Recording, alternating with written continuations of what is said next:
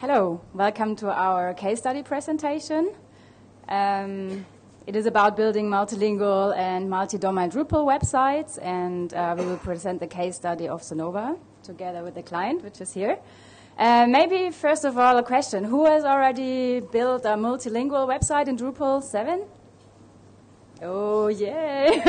Lots of experts in the room, that's great. And who has built a multi-domain website, like with different content and different domains? All right, okay. So we all went through the same thing, that's great. So I hope also to have some exciting discussions afterwards. I think everyone has his best practices, and this is our goal today. We will share our best practices.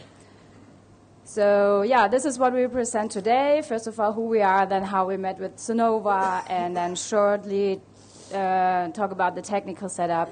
Afterwards, we will dive deep into domains and languages, translations. Then we will talk about the limitations you should know if you build a site like that.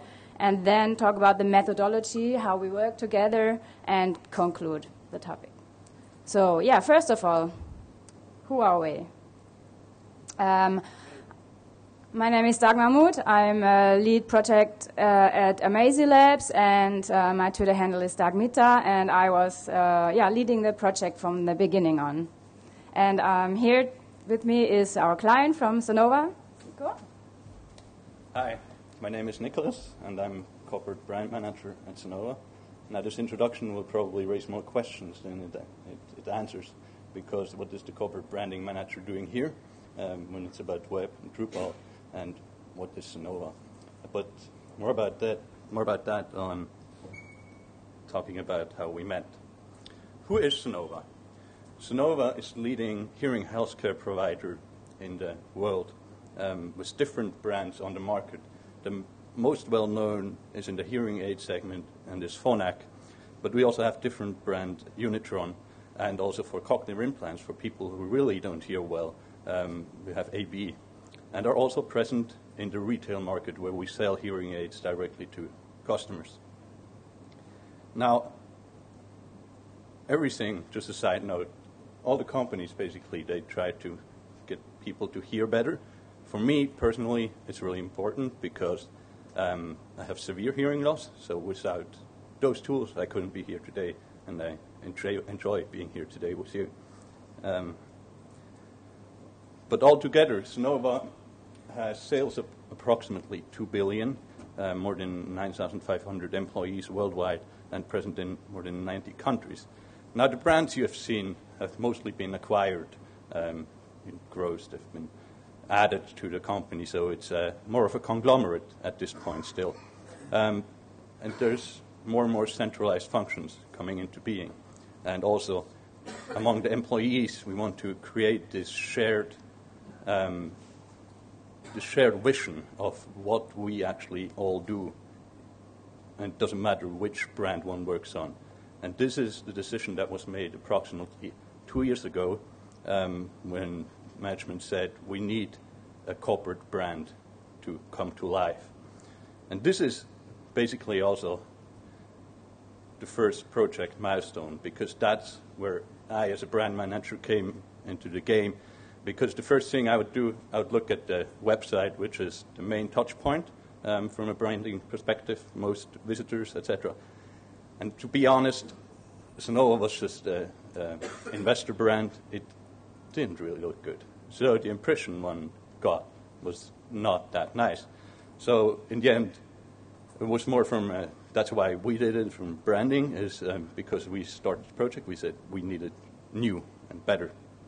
So we contacted Amazing early in 2013 and had the project kick off end of February. And the idea was to, in the first phase, to have to set up new, kind of from a visual perspective, from a technical perspective, but lots of content actually was just migrated. But what we had as for regulatory reasons at the stock market, we needed to integrate also very delicate third-party systems with automated live publishing, because if something goes wrong there, you can have penalties that cost millions. So it was a very short time frame to get all this done until May 21st, because May 21st, and Sonova still is an investor brand, is one of the most important days for investors. It's the publication of the full year results. And it was tough. It cost some weekends on my side and on Maisie's side as well to get it done, but we're happy, really happy to have it in place until then. It was a huge milestone. Later on this year, we are looking at the international rollout of the brand. So Brazil came up as one of the first markets where we want to also foster this Sonova spirit. And there we, of course, need a different language, different domains. So for me, as a brand manager, as a web manager, this is how the site looks. It looks great, I think. But anyway, it helps transport those values that we want to stand for. It helps get the message across that we like to. And Dagmar is going to tell you a little bit more technical. Yeah, so as you see here, the site is fully responsive. It is built with Drupal 7 and the Omega 4 theme. We use Sass and Compass from scratch. We don't like to use tools like Bootstrap because they don't allow us to be really flexible in the design we provide. We would like to be flexible in the grid we use, etc. Then we are using views in combinations with panels everywhere, and panelizer. This also out of flexibility reasons. If we panelize nodes, we are able to add blocks on those and have a little bit more of a flexible. We can show flexibly different types of content on pages. Then there's also a search on this site where we use Apache Solr as a search server. And as Nico already said, there are lots of third-party integrations, and we have integrated them either via XML or via iframe. And the companies we have integrated with as Investors and Tensit. Some of you might use it if you're from a stock-listed company. And we have to be really reliable with the website. As Nico already said, it's really important that information is displayed correctly within seconds on the website. So that's why we are hosting at our hosting partner. We have a server cluster there that is dedicated and has a setup for Drupal that we need. And the servers are in Switzerland. That's maybe a special thing also for us. A lot of our clients don't like to host abroad. They would like to keep their data in Switzerland. I don't know if you know, they have these mountains where they dig a hole in there and keep the data in there. Like, this is still the thinking. I mean, our servers are not there, but still in Switzerland. Yeah, so this is all about the basics. Now, let's dive in, domains and languages. And first of all, Nico will tell you what requirements he has.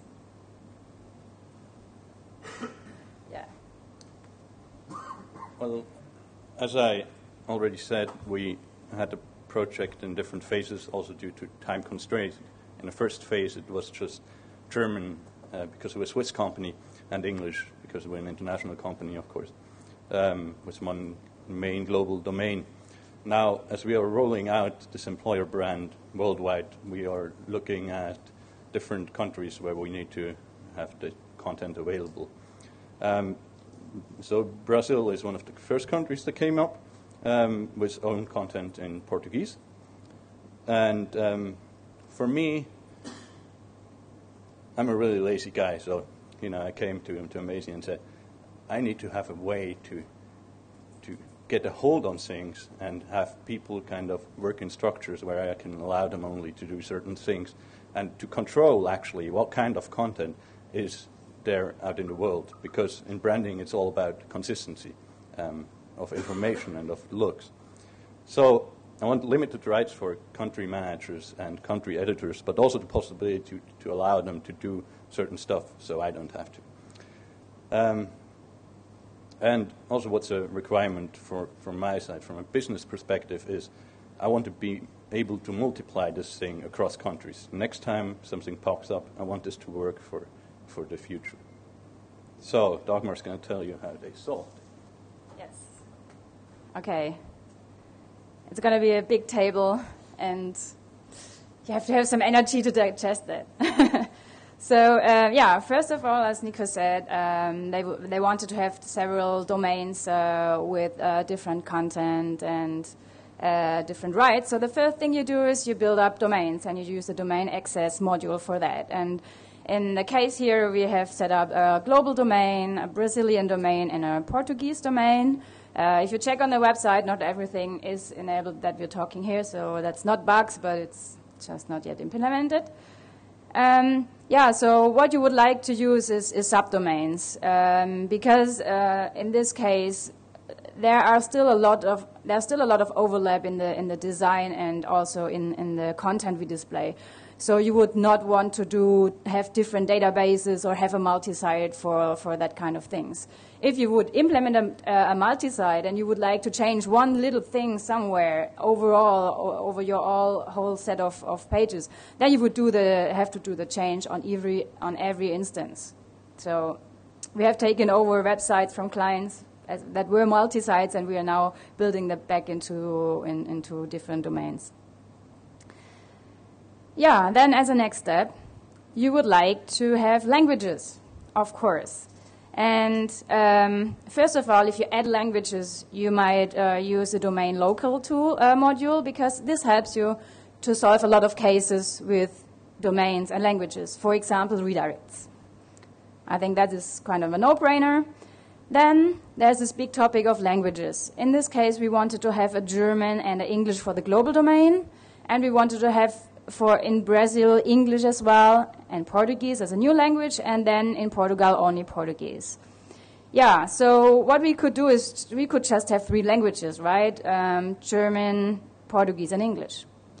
But we decided to split up English and have have 2 different English languages. So one for the global domain and one for the Brazilian domain.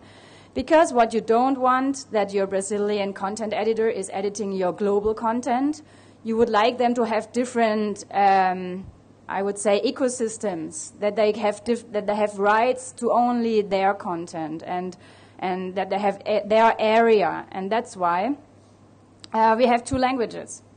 But that would also mean that you would have to translate everything again. Like you have English for global, but you would like to add another English, and that would mean translating everything again.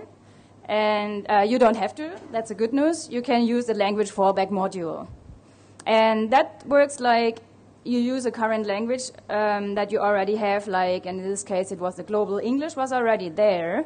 And then you add the English and Brazilian and say this English Brazil will fall back on English global. So if you start off without any translations, it shows you everything from the global domain, all the content from the global domain.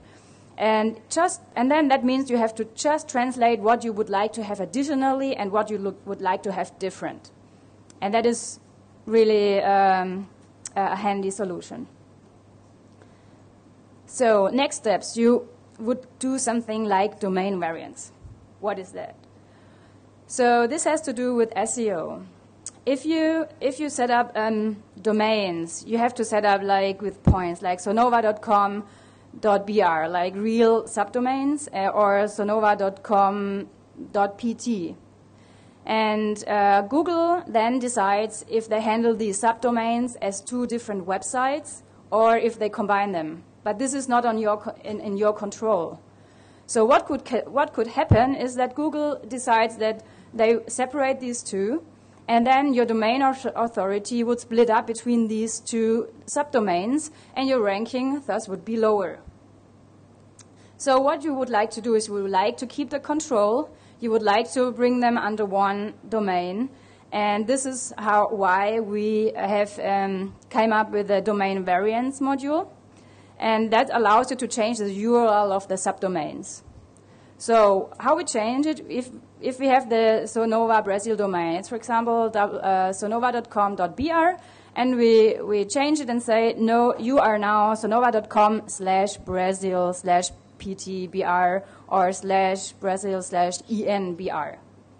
And then you have one domain, and it falls all under this.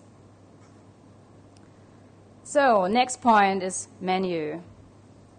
Okay, so I've already talked a little bit about permissions, and you would like to base your permissions, or you would like to create this ecosystem for these people that are working per domains. Most of the time, like there's one person that is responsible for Brazil, one for Portugal, one for global, and you would also have to like to have the flexibility to add different workflows depending on the domains. Nico pointed it out.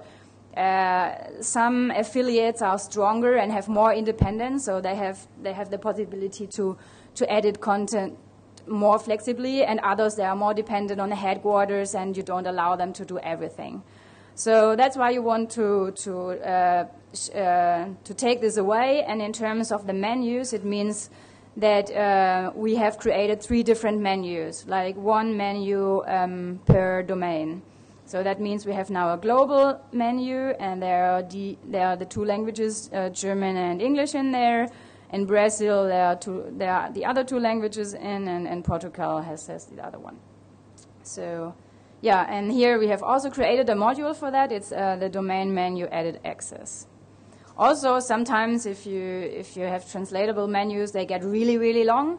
Like you have in one menu, you have different languages, and if you would have these 5 languages in your menus, I guess you know it's getting hardly manageable. Especially if you have 2 times the same language, total chaos.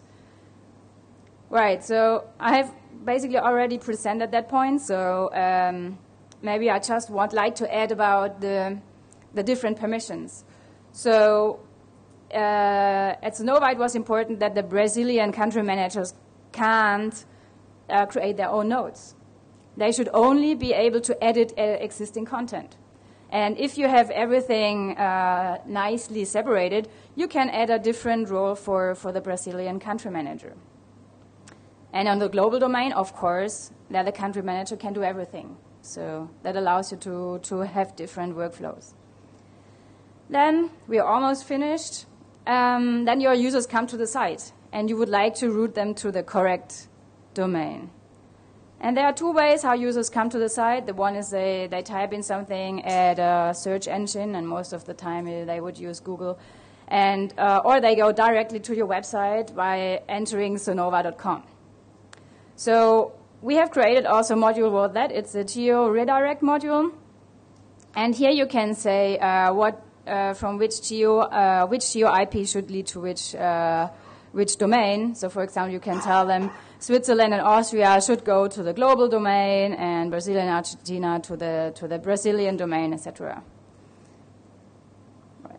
Then last, when you search via Google. So in the Google Webmaster Tools, you can set the Google country target, and this makes the user come or that tells Google, hey, if people are in this domain, point them to that, or if they come from this country, point them to this domain. So, and this is what you do that after the slashes. So /global will lead to Switzerland, and /Brazil to Brazilian, /Brazil with a Z to Brazil, and so on. So this is also a nice way to tell Google what to do. And this is all already. Yeah, and now we go on to translations. And as well, Nico had very special requirements. Not sure whether they are so special, but we had them, of course. In the first phase, it was only 2 languages, German and English, and as I said, we migrated most content, so content was at hand. It was mainly copy and paste to get it all in. Now, in the second phase, with more and more websites coming up internationally, we will have an increase in translations from outsourced agencies, for example, or also from other people in other countries. In our company, we don't have one translation agency the whole company works with, but it's very diversified how this works. Also, we needed a process to be able to have other people handle this, because languages are not spoken at headquarters, and I cannot ask my friend next to it, can you try to translate this? And again, here from this, as a hassle before, from copying, pasting to Word files, and not only the body text, but to enter different fields into a Word file, etc., and describe it for a translator to really get this easier and to become faster and more efficient, also for the future. So, Dagmar. Yeah. Okay. So, for translations, of course, we use field translations with entity translation module. This is the way to go also for Drupal 8. And for the translation process, we use a translation management tool, a TMGMT.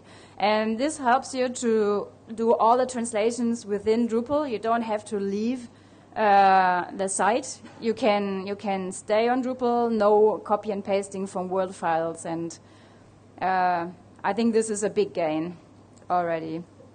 So I'll quickly run through the translation process to just give you an insight in a very standard process. So first of all, I have created a node, and it's called Hello Amsterdam. I would like to translate it into Portuguese. And I can do that by checking the box on the left and clicking on Request a Translation. Maybe I would like to not only send this node to the translation, but send over a whole bunch of nodes to the translator. And it's better to have that whole bunch into one job, because I don't want to give him like 10 notifications in his inbox. So that's what you can do with the add to cart functionality. You can add different nodes into a cart and then bundle them together into one job. Yeah, then we are on the next screen, and then we can control again if we have set the right languages. We decided we want to translate it from English to Portuguese. That's correct. And then we would like to choose who is our translator. And this is the Brazilian translator. And then we're going to send it out. Now we're going to put ourselves in the shoes of a translator. And the translator has just gotten a mail. There's a new job. And here we go. He sees the translations in his inbox. He can only see this screen and these functionalities on this page in Drupal.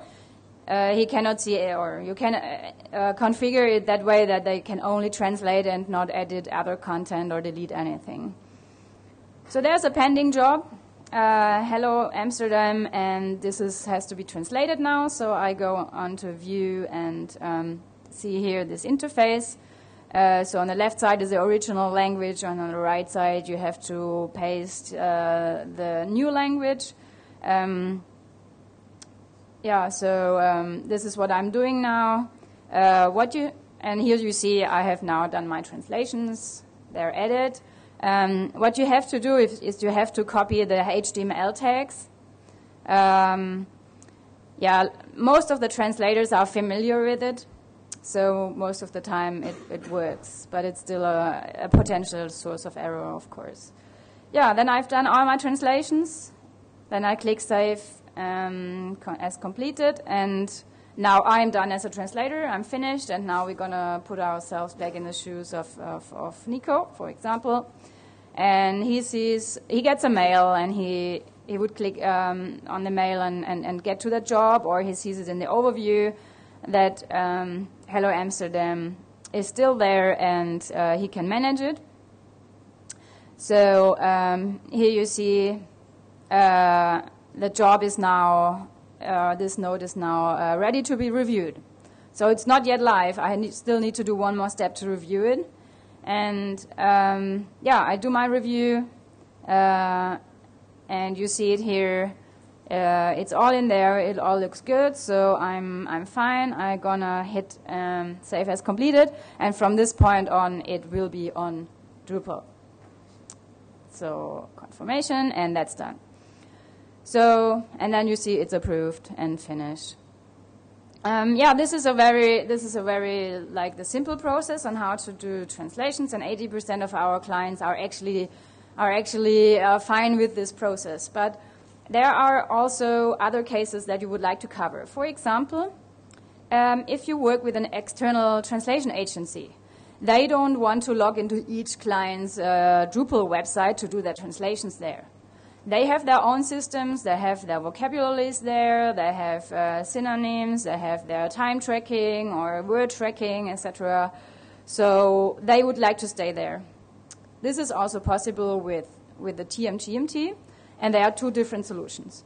Like the one solution is you can create a job and export this job as an XLIF file. And XLIF is kind of an XML format.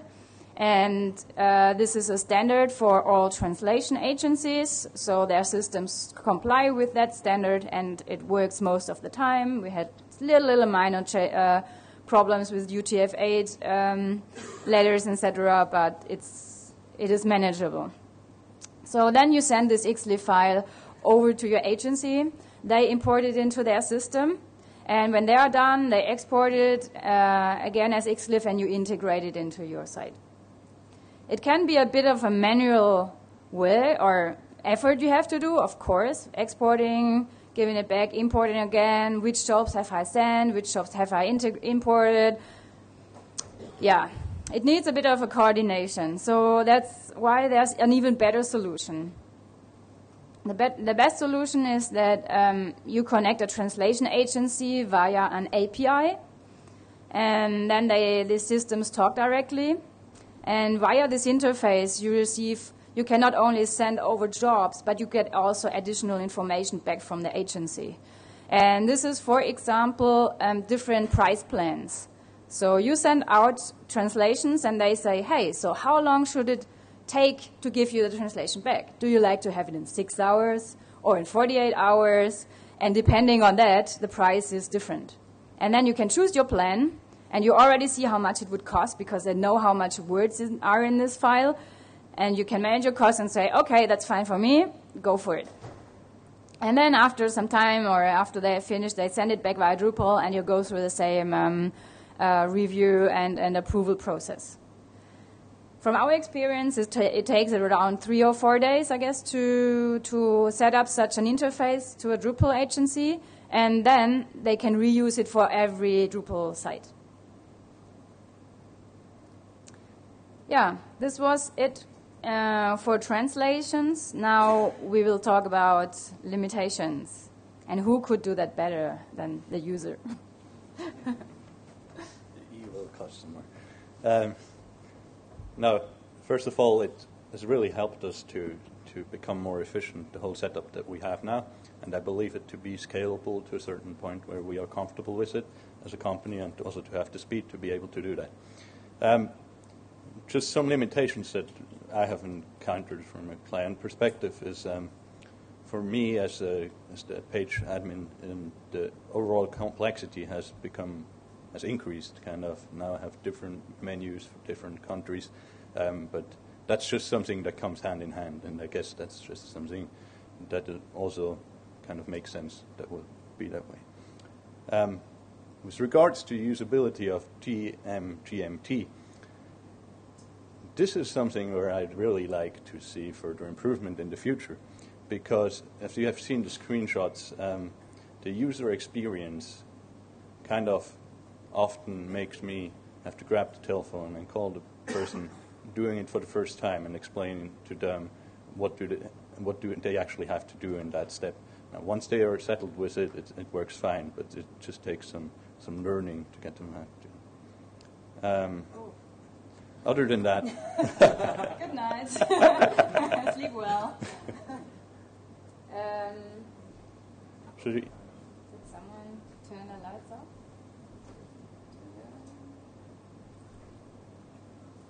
Oh, thank you. Anyway, some other things that I would like to see improvement is workflow options with review process. Until now, I can only accept it or reject it, the translation. Once I accept it, it's live on the website. Now, for example, if I had Chinese or whatever, I don't speak Chinese. Currently, I do not have the option to send it to a colleague in China and to have him review it for me. And it would also be nice to be able to see the translation in the site layout, in the HTML code, because, as Dagmar said, sometimes you have to copy the HTML tags, etc. And there's just mistakes that happen sometimes, but that's just something you can review at that point. Now, one of my favorite topics when talking about limitations is the translation of strings. And I'm sure that my girlfriend found a couple of gray hair lately, and I'm sure that's due to the translation of strings, because it's really a nightmare from my point of view to get a handle on that. And there's still, we've become better, etc., but I get error messages at some point that have not been translated, or people finding them, because there's just not an overview that I can send everything that I've translated to the translator, so that won't happen. But Dagmar, you mentioned something that it's over. Yeah, we have created a module which is called TM/GMT bulk, where you can find strings. You can filter for strings that you haven't translated yet. So I think that will help a lot. We're still testing it, but I have hope this will be better. Definitely looking forward to that. Also, in the translation of strings, what makes it hard for me is sometimes, for example, I will have to translate the word back. Now, if you don't have a context as a translator, he's either going to say back or back, and when it's entered, it just won't fit the context at some times. So basically, it has helped us a lot, the implementation of this. I truly believe that for Drupal to become even more attractive for international clients, and I personally believe there's no such thing as local brands, etc., in this world anymore, this process would be a huge improvement for clients to be able to handle this. And from my perspective, I'd be happy if anyone in here would contribute to that cause. Are there any developers in the room? I know there's one. We will grab him. Yay. Yeah. All right. That was all from your side, right? Yeah. That was, yes. From the good. We now would like to talk about how we work together efficiently and good. So I would like to start it off with saying something about the methodology we are using. At Sonova, most of the projects are done with fixed price offers, because internally they have a specific budget for a certain time and certain projects. But we can still work in an agile way like that. So if the budget is fixed, you still have two other things that are open, like time and scope.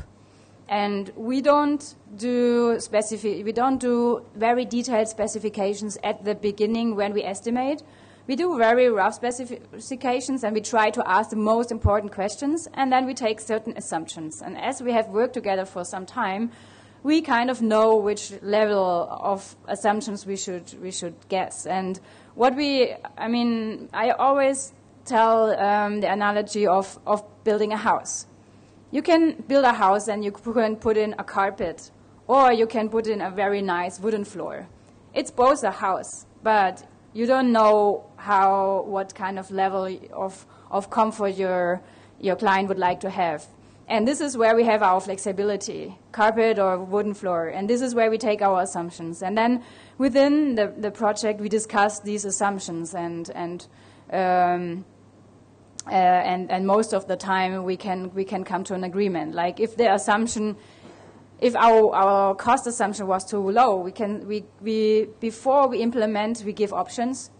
So we say, hey, we thought we would do it like this, and if we do it like this, we would stay in our budget. But if you would like to have it this fancy way, it costs you such and such amount of money more. Which way do you like to have?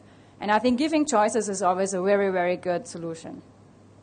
Then another thing is that we see Nico as a client, as a product owner of his product, and he has also direct contact to developers and designers. We don't want to add absolutely a layer of project management. I take myself out as soon as I can, because I have so much projects, and it would not be very efficient. So that's why he has direct contact. If this is appropriate, if he doesn't need more consulting, he will talk directly to these people. Then another principle we are following in our work is to be very transparent. Our client sees all our project artifacts and systems at any time, like access to the development environment, also access to time tracking. He sees at any time how much of the time budget is already used. And also we don't create specific documentation for different kinds of stakeholders. Like we have one specification, and this is for the techies, and this is for the client. And we communicate with the same tools. We don't have emails for the client and ticketing tool for internally. We all keep it the same so that we work in a very efficient way.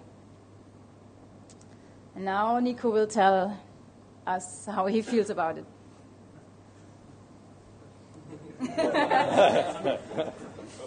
Are you sure? No. First off, I wouldn't be here if collaboration was not good. It was amazing. And as we've seen, the project milestones that we have reached have been accomplished in a good way. And just what she was saying about trust as a prerequisite. We can be agile and fast if I know that she knows I like wooden floor better than carpets. So when she sends me an offer, she won't send it for the carpet, and then I want the wooden floor. So that's just something that grows over time. Other things that we've learned in the collaboration and that have made our collaboration better is that, in the first thing in the project manager was changed to Dagmar. And she had a really tough time due to that, because I came out of a project where we had to postpone the launch for several times. Then, you get to know someone, project manager is changed, etc. So it's just a side note. Other things is with multiple contacts, which is great. So I don't have to talk to Dagmar, she talks to Mickey, and she may misunderstand me and he misunderstands her, so it's all more complicated than it has to be. It's easier if we can talk directly.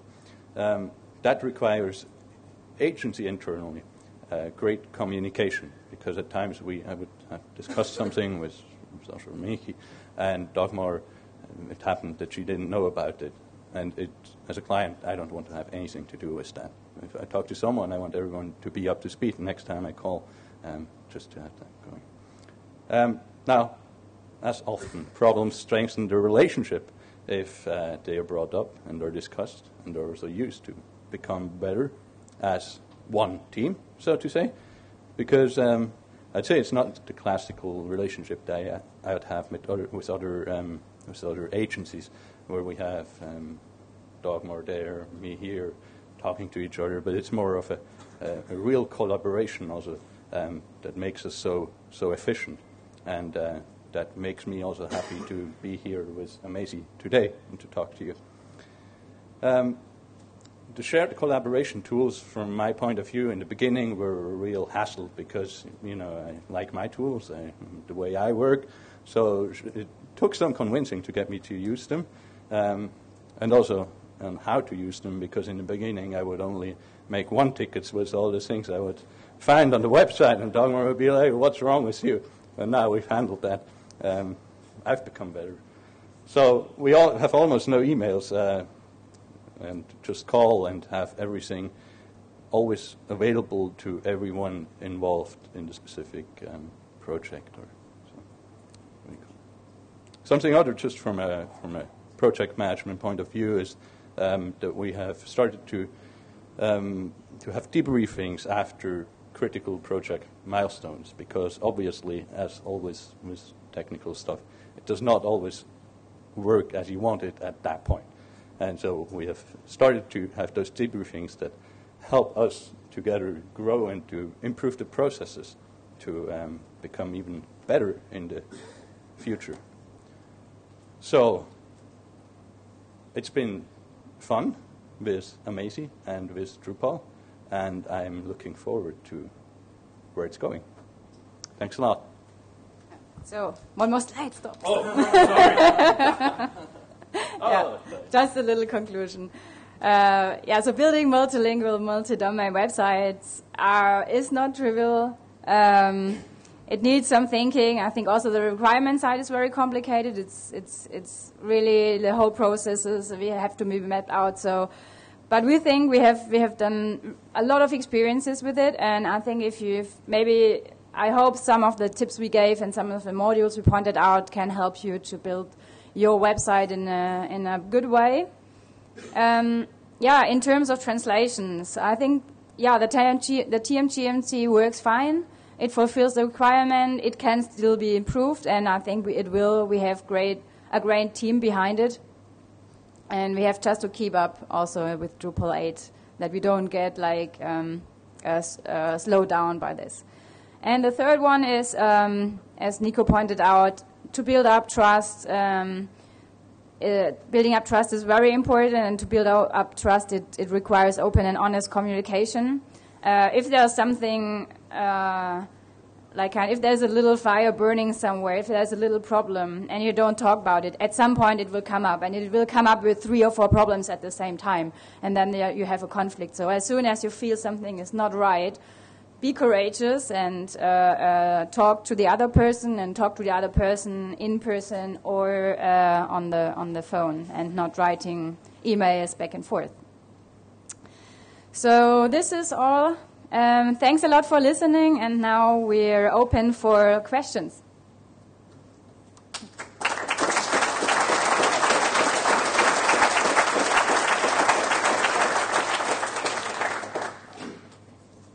So, are there any questions? Please use a microphone if you have some. Yeah, could you? Yeah, okay, I can repeat it. How did you work with So how we worked with relationships between content for translations. Relationships in what sense? So you have a product which is related to an article, and you want to translate the product. Yeah. Do you translate the article, and do you translate the relationship, or do you In both of the sections there are text. And if it's the same text, you should also build your site that it prints only the text once. Like you would maybe have a blog that is in common on these 2 pages, and then you have only one blog you have to translate. But I don't know if you mean we can put things together to keep the relation. This is currently not possible. Maybe come later and we can discuss it, I think. Yeah. There's 2 options. I was just wondering. Okay. You were the one. Yeah. Okay. Any other questions? My name is Weber, and I'm known on the community as Mark Weber. I'm one of the maintainers of Domain Local, by the way. And I've worked in a project that is very similar to this one. But one thing that you said about the contextual translations, one thing that you can do, at least for the interface, is having your own server for the localized Drupal.org. You can have your own server and do that contextual translations on the strings. It's not a question, actually, it's just a suggestion. But one thing that I did not do is that things about getting the countries on the same domain. It's a really good point you got on this project. Okay. Thanks. Thank you. Yeah. Okay. Yeah. Gabor. Uh-oh. So, hi, good session. So I think the usability of TMGMT is a returning question. Is there anybody else who works with TMGMT and has the same problem? 1, 2, okay. So it's probably more who are not here. So I think if I don't have the energy, but I think if somebody would like put up a flag and organize a group of people, then we can get some UX resources involved in making that happen, because it's certainly a shared problem that I don't think any company individually would solve. Yeah, but that's an excellent idea. We should be able to solve that. Mm-hmm. Yeah, I'm still here on Friday. I don't have yet a really specific project I'm working on. Thanks for taking that on.